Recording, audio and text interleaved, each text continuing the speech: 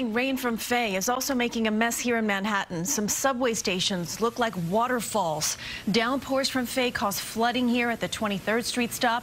And also the rain is delaying 2 and 5 trains in both directions at 149th and Grand Concourse while crews work there to get the water off the tracks. As all this bad weather, bad news for businesses trying to recover. CBS 2's Dave Carlin continues our team coverage from the Belmont section of the Bronx. Dave. Christine and Andrea, this is Arthur Avenue, and boy, it's been taking a real pounding from the rain. Heavy rain like this is the last thing that all the restaurant owners up and down here need, and that's because another setback comes in the form of a storm. Helping move sidewalk tables partway indoors and out of pouring rain is Elizabeth Kajtazi, the owner of Michelangelo's restaurant on Arthur Avenue. Pre-pandemic, the dining capacity was 76. Now it's down to 20. Outdoor only. No one wants to settle down to eat right here with downpours this steady and winds that don't let up. Because there's no point of putting the tables out. She had 2 diners for the lunch hour when she was expecting 3 to 4 times that.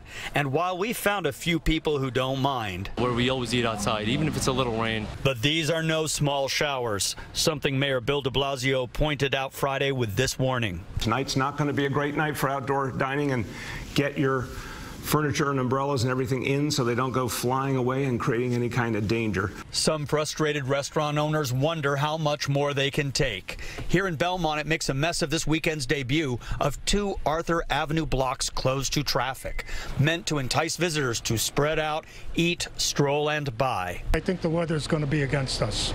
Nick Marico works at Pasquale's Rigoletto, which is staffed up ready for a crowd. But instead, workers stared at rows of empty outdoor tables. They're hoping it doesn't stay this way all weekend.